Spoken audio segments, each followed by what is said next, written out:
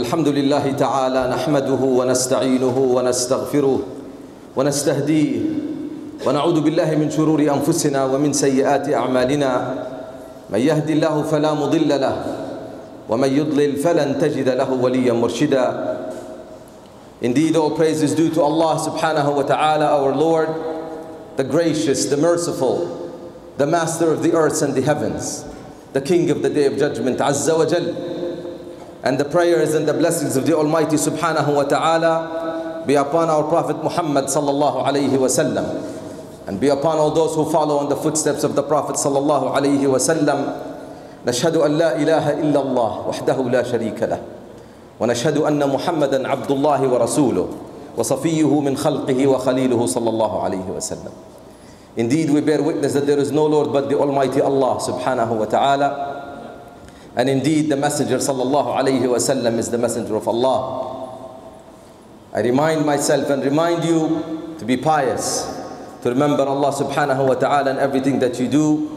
يا أيها الذين آمنوا اتقوا الله حق تقاته ولا تموتن إلا وأنتم مسلمون. Oh, who you believe, fear Allah subhanahu wa ta'ala, be God conscious, and die in no way except in the way of Islam. يا أيها الذين آمنوا اتقوا الله ولتنظر نفس ما قدمت لغد واتقوا الله إن الله خبير بما تعملون. Oh, you believe, be God conscious, fear Allah subhanahu wa ta'ala, and let every soul be aware of its own tomorrow, and fear Allah subhanahu wa ta'ala, for He knows best what you do. We ask Allah subhanahu wa ta'ala to grant us the blessings of those days. لبيك اللهم لبيك لبيك لا شريك لك لبيك إن الحمد والنعمة لك والملك لا شريك لك لبيك. This is the call of our brothers and sisters who may be thousands of miles away, but they are closer to our hearts than ourselves. Many of them have been blessed, alhamdulillah, to be there. And many others, inshallah, yearn to be there. May Allah subhanahu wa ta'ala grant all of us the blessings of being there. And may Allah subhanahu wa ta'ala give His mercy and His blessings upon those who have sacrificed their lives trying to fulfill their obligation to Allah subhanahu wa ta'ala, like we have heard. But those 10 days are our share. The same way one of the companions of the Prophet sallallahu alaihi wasallam said, our brothers and sisters may be there doing the ultimate prize of the day of Arafah and the day of Hajj, but for us the 10 days is our way to increase our ta'at, to do everything we can so that we can match up to that wonderful season of getting the ajr and the hasanat from Allah subhanahu wa ta'ala. ما من أيام العمل الصالح فيهن أحب إلى الله من هذه العشر أو من هذه الأيام العشر. There is not a bunch of days in which the good deeds are more beloved to Allah subhanahu wa ta'ala than these 10 days of the Hijrah that we live in. فأكثروا من التهليل والتكبير والتحميد لا إله إلا الله الله أكبر ولله الحمد. These are the days for us to cultivate some of the blessings of this season, where all of the ta'at, all of the pillars of Islam are fulfilled in those 10 days. We do fasting and we do giving for the sake of Allah subhanahu wa ta'ala. We do our salawat. We proclaim our tawheed. And some of us are doing the pillar of Hajj on the same time. So not a place on this planet where the fulfillment of the pillars of Islam, alhamdulillah, are being completed. And I remind myself and remind you to take advantage of those days, and particularly the day of Arafah, which is coming upon us Wednesday. ما من يوم أكثر من أن يعتق الله فيه عبدا من النار من يوم عرفة. There's not a day in which you have the most best chances for you to be absolved from hellfire than the day of Arafah. What a wonderful gift and what a wonderful occasion. If you fasted, it's like as your sins for the year before and the year after are absolved, as long as you stay away from al-kaba'ir. So let us inshallah get ourselves part of that prize, and let us celebrate and rejoice in this blessing of these 10 days as we inshallah embrace the blessing of Eid soon enough. My dear brothers and sisters, too many topics, too many pains, too many issues we need to address nonetheless. And we need to be ready and able to address those challenges and own up to those issues that are our own, that nobody else will fix for us. We can talk about the gravity of the challenges of our brothers and sisters overseas, and we have something to contribute, no doubt. And we can talk about the challenges, and I will talk about it in the second khutbah inshallah, that which plagues the further mosque today and the injustice that beholds it. And we can find ways to change course inshallah. But then if we look back home here in America, in this season of elections and seasons where bigotry and hatred for Islam has become rampant, a season to bash Islam and Muslims, a young man who is America's best prospect, not America's worst suspect, like my dear brother Mahdi used to say. And the stories are too many to count.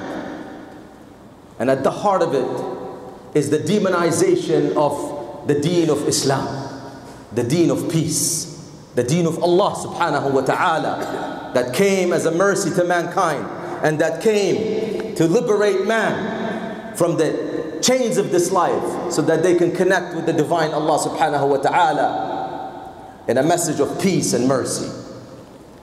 And so in that challenge, my dear brothers and sisters, it will take us, the Muslim American community, the Muslims in America, to be the ones that redefine the narrative and stand for what this Islam stands for, as Allah subhanahu wa ta'ala intended it, as light and guidance to all of humanity, and as a peace and a message of peace. In doing so, we're challenged to define the narrative of Islam in the greater scene. And this is our jihad. And when we talk about jihad, we need to talk about not defining it in the eyes and the terms of others that define it for us. We will not allow self-censorship when it comes to what Islam is about. And what does it stand for? And how do we define Islam, both in text as well as in practice, as Muslims who uphold the call of La ilaha illallah Muhammadur Rasulullah. My dear brothers and sisters, peace is one of the fundamental tenets of Islam. Muslims are shaped by the verses of Al-Quran Al-Kareem and by the practice of the Prophet sallallahu alaihi wasallam. To understand what this universal message, divine guidance from the Almighty subhanahu wa ta'ala, what is it all about? At the heart of it is cultivating the human family, the dignified man, the son Adam, on this earth with a mission to bring forth justice and to cultivate peace and harmony and prosperity for the rest of mankind. That's the deen we know. That's the deen that the Quran of Allah subhanahu wa ta'ala defines. That's the deen that the practice of Muhammad sallallahu alayhi wa sallam defines. All in its wide interpretations and its specific interpretations. Just a quick rundown of the verses of our deen, of our Quran, of the calling to peace to become the basis for human practice. And when we say this, my dear brothers and sisters, this is not an apologetic approach about what Islam is. This is about understanding the very tenets of our Islam, starting from the Imam in the masjid and ending with the young man in school. Believing it, understanding it, being able to challenge any meaning or any definition that does not do justice to the deen of La ilaha illallah Muhammadur Rasulullah. With confidence, with knowledge, with the ability to put it next to any human endeavor. Islam, when it came, it culminated the divine guidance of the Almighty subhanahu wa ta'ala to all of humanity. the Lord Allah subhanahu wa ta'ala created mankind and gave mankind this guidance throughout time. When the deen of La ilaha illallah Muhammad Rasulullah started from Adam alayhi salam. When Muhammad sallallahu alayhi wa sallam brought forth the culmination of that deen in a book that is the word of Allah subhanahu wa ta'ala, and in a practice that brought about the completed version of how a human being is to live a dignified life in accordance with the divine of the Almighty subhanahu wa ta'ala. From which sprung a civilization of mankind, a civilization that brought forth the best days of humanity, the cultivation of the human mind and spirit and physical ability to transform the world. And that's what these ideas in this deen brought forth, and liberated the mind and created civilization and brought people of different religions and different ideas to come together. This is the deen that starts by saying that Allah subhanahu wa ta'ala Most High, the Lord of the earths and the heavens, is the source of peace. As-Salam. One of the names of Allah subhanahu wa ta'ala, Al-Malik Al-Quddus, As-Salam. The ultimate journey for Muslims and for those who believe in La ilaha illallah Muhammad Rasulullah is Al-Jannah. And Al-Jannah is Darus Salam. Lahum Darus Salamu inda Rabbihim, or Darus Salami inda Rabbihim. The greeting of the Almighty subhanahu wa ta'ala to all of those that embrace the job of calling others to the way of Allah subhanahu wa ta'ala, Ar-Rusul, wa salamun ala al-mursaleen. The greeting of the angels of Allah subhanahu wa ta'ala to the people of Jannah, وَالْمَلَائِكَةُ يَدْخُلُونَ عَلَيْهِمْ مِنْ كُلِّ بَابٍ سَلَامٌ عَلَيْكُمْ بِمَا صَبَرْتُمْ فَنِعْمَ عُقْبَى الدَّارِ. This is not a transient thing. This is an inherent core of what this deen is about. What is the greeting of those who are successful in the eyes of Allah subhanahu wa ta'ala, the people of Jannah? دعواهم فيها سبحانك اللهم وتحيتهم فيها سلام. The greeting of the believers to their beloved sallallahu alayhi wa sallam. إن الله وملائكته يصلون على النبي يا أيها الذين آمنوا صلوا عليه وسلموا تسليما. The greeting amongst us as people. فإذا دخلتم بيوتا فسلموا على أنفسكم تحية من عند الله مباركة طيبة. This is not just a word we say so that we can convince others. This is a culture, this is a belief, this is a system that is based. The beloved sallallahu alayhi wa sallam, when he commands his companions, he says, أي الإسلام خير تطعم الطعام وتقرأ السلام على من عرفت وعلى من لم تعرف. A simple advice: say peace to others, those you know and those that you don't know. When he was telling his companions about something to do so that they can enter the paradise of Allah subhanahu wa ta'ala, لا تدخلوا الجنة حتى تؤمنوا ولا تؤمنوا حتى تحابوا أفلا أدلكم على شيء إن فعلتموه تحاببتم أفشوا السلام بينكم. You want to find a path to the Jannah of Allah subhanahu wa ta'ala, believe. And if you want to believe, love one another. And if you want to love one another, spread peace amongst you. The deen of Allah subhanahu wa ta'ala is based on human interaction. It came to bring forth freedoms and abilities of everybody to think the way they want. It didn't come to prohibit human spirit. It didn't come to succumb human spirit to the chains of this worldly life. When we say La ilaha illallah, we are declaring our freedom. فَمَنْ شَاءَ فَلْيُؤْمِنْ وَمَنْ شَاءَ فَلْيَكْفُرْ لَا إِكْرَاهَ فِي الدِّينِ قَدْ تَبَيَّنَ الرُّشْدُ مِنَ الْغَيِّ. Then we look at the universal nature of this deen. This message, يَا أَيُّهَا النَّاسِ إِنَّا خَلَقْنَاكُم مِّن ذَكَرٍ وَأُنثَىٰ وَجَعَلْنَاكُمْ شُعُوبًا وَقَبَائِلَ لِتَعَارَفُوا إِنَّ أَكْرَمَكُمْ عِندَ اللَّهِ أَتْقَاكُمْ. Prophet ﷺ says, كُلُّكُم مِّن آدَمَ وَآدَمْ مِّن تُرَابٍ. The origins are all the same. Man is only dignified by his relationship with Allah subhanahu wa ta'ala. لا ينهاكم الله عن الذين لم يقاتلوكم في الدين ولم يخرجوكم من دياركم أن تبروهم وتقسطوا إليهم إن الله يحب المقسطين. A call to reach out and join others with righteousness and with justice. وَتَعَاوَنُوا عَلَى الْبِرِّ وَالتَّقْوَى وَلَا تَعَاوَنُوا عَلَى الْإِثْمِ وَالْعِدْوَانِ. Same way to stand for justice. إِنَّ اللَّهَ يَأْمُرُ بِالْعَدْلِ وَالْإِحْسَانِ وَإِيتَاءِ ذِي الْقُرْبَى. Allah orders us to be just and to stand for justice. And even when we engage others, قُلْ تَعَالَوْا إِلَى كَلِمَةٍ سَوَاءٍ بَيْنَنَا وَبَيْنَكُمْ.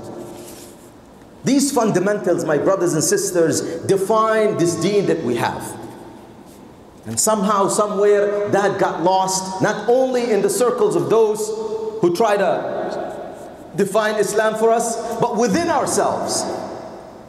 Understanding what our deen is. Understanding that the basis of our relationship with others is about promoting the beautiful message of our deen, the peace and the mercy that comes within it. And it requires us, as we remember the season of Hajj, our beloved sallallahu alayhi wasallam from the mountains of Mecca, when he was giving his universal messages to his companions, he was stressing the importance of peace, universal peace, peace that is just, peace that brings forth the proper interaction of mankind. And so, my brothers and sisters, when we talk, let us be firm in understanding our deen. And let us use that firmness to redefine the narrative that's being produced. It is high time that we do not accept in any way, shape or form any usage of our deen in linkage with terrorism. There is no such thing as Islamic terrorism. There is no such thing as Islamic extremism. There are terrorists.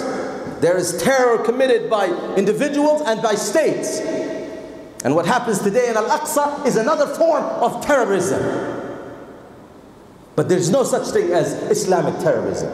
Just as much as there is no such thing as Christian Nazism or Catholic fascism. And so when we understand our deen and we inculcate our children with the understanding of what this fundamental divine guidance of the Almighty subhanahu wa ta'ala to all of mankind, not just to us, to all of mankind, to Jim and Jones and everybody else out there. And it's because we did not fulfill our responsibility that there are people who are trying to define it in the lights they do. And so it starts by making sure that we own up the narrative and we correct the meanings that come with it. And we have to bring forth an understanding of our deen that mimics and reflects the very fundamentals of our faith, of the Islam that we know and the Islam that we define, not allow others to define it for us. The other thing that stems from this challenge is this sense of self-censorship that we have lived in. We look at the word jihad, and the minute you touch the word jihad, everybody runs away. And we use in our lexicon the jihadis, as if it's okay to demean our faith with terms that have no meaning except in the minds of the sick ones that propagate these meanings. And it is high time for us to stand up and own up to those terms. Somebody stands in front of a supposed presidential hopeful, somebody who's leading the polls today in one of the leading parties, and he would talk freely about getting rid of Muslims, that they are America's biggest problem.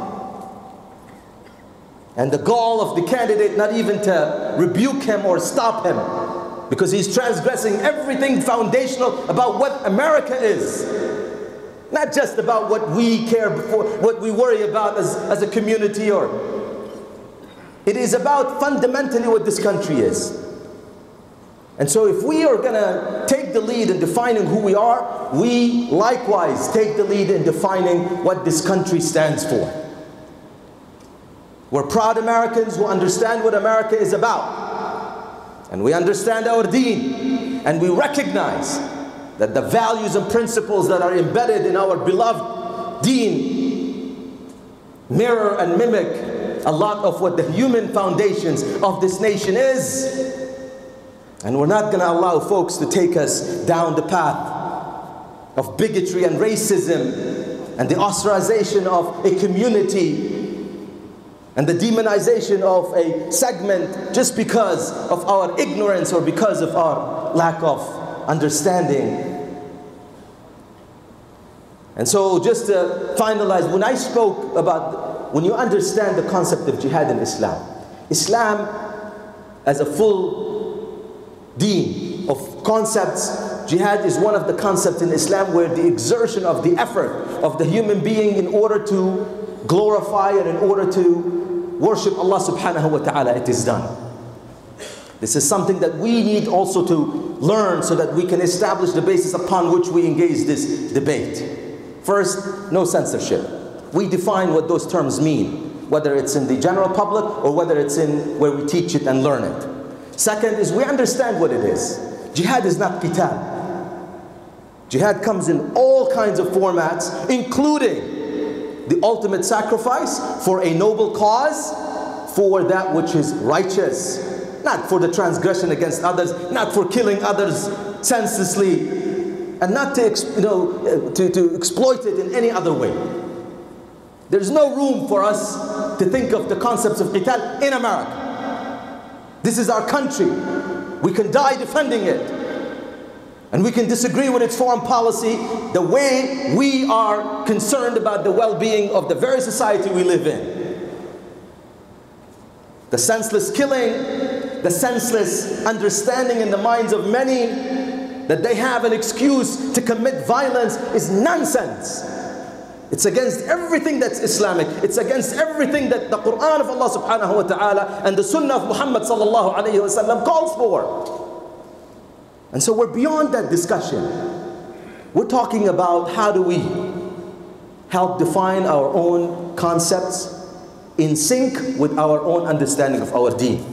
And while time is not, we don't have the time to go into many of it, but in Islam the scholars have defined this in so many ways. There are 13 different kinds of jihad that is talked about.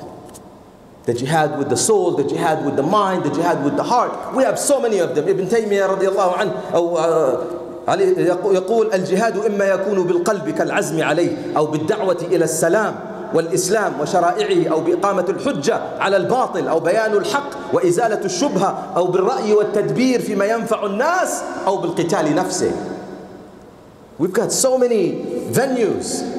We need the jihad of the word to reach out to others. We need the jihad of the heart so that we can take the higher road. And even though our own people are transgressing against our deen, we will not hold back and we will not be spiteful. We will be forgiving. We will open our hearts. We will open our minds. We will reach out to them. And we will use what our beloved sallallahu alayhi wa sallam said, Allahumma ghfir li qawmi fa innahum la ya'lamoon.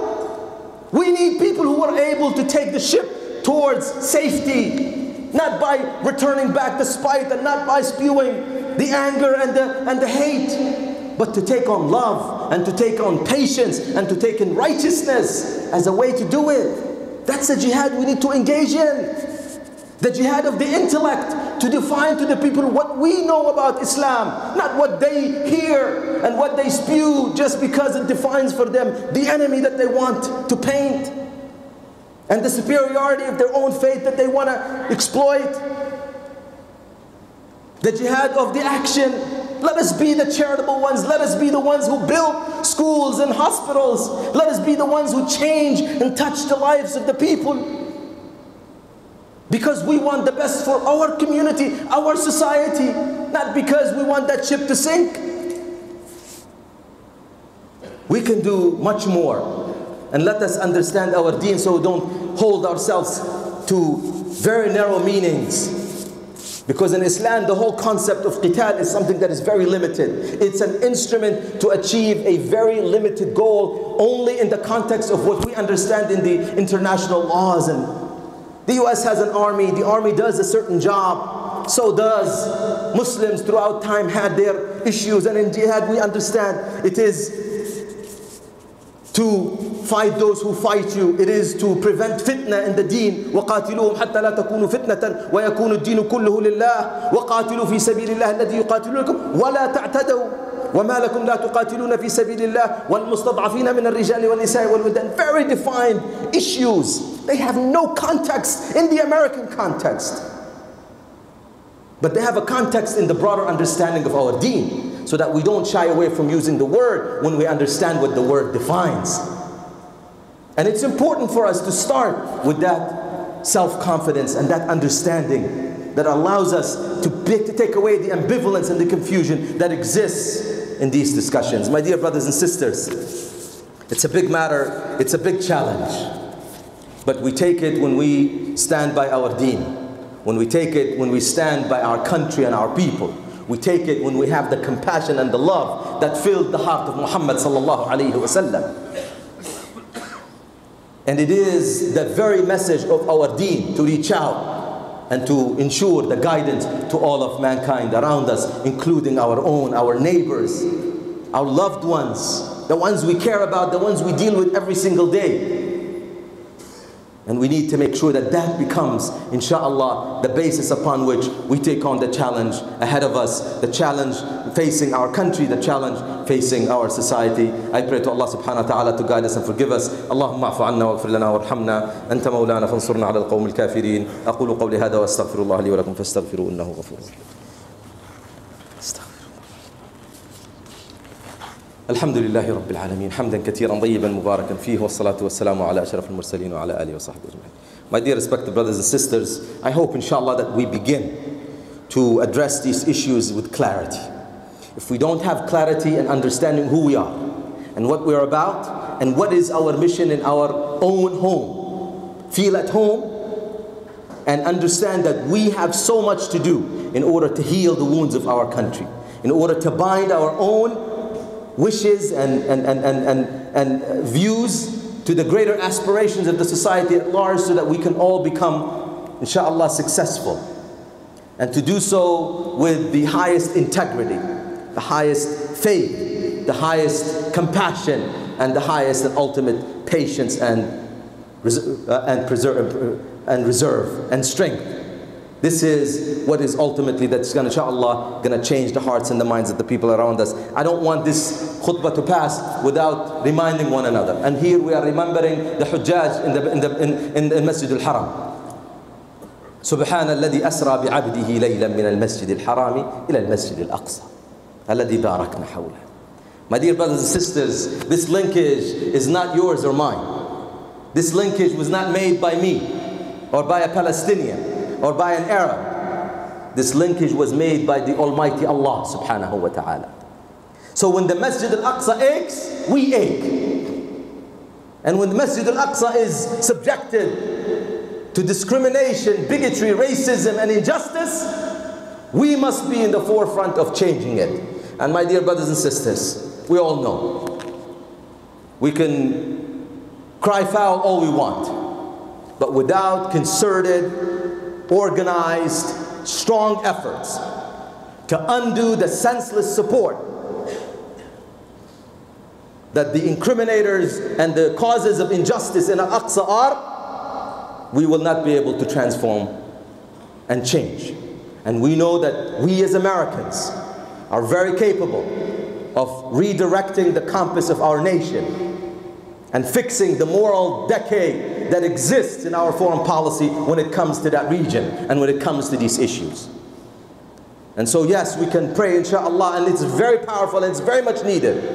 And yes, we can do everything we know how to support and help those who are there, but we cannot leave the responsibility that befalls us. Because without our role, without our responsibility, nothing else can be done, and we can't expect somebody else to do it for us.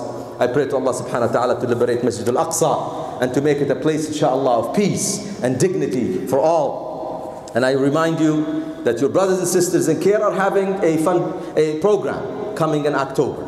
Now everything we talked about, my brothers and sisters, this would happen in Texas just recently, and a lot of things that are happening, they are always in the forefront, alhamdulillah, of doing these activities. The young sister who is, mashallah, blessed with the hijab and who's next to Ahmed Muhammad and all of the media events that you saw, is the representative of the Care chapter in their city because of the good work they do. And I call you and I ask you to make sure to attend their events, support their causes. My brothers and sisters, this is our issue. This is our fight. You do it because you're a Muslim. You do it because you're a patriot. You do it because you're a decent human being.